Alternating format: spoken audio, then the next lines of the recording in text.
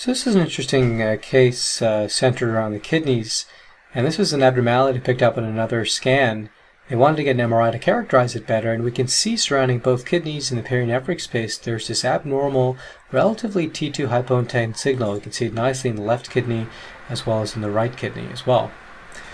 On the pre-contrast images, it's T1 hypointense compared to the renal parenchyma.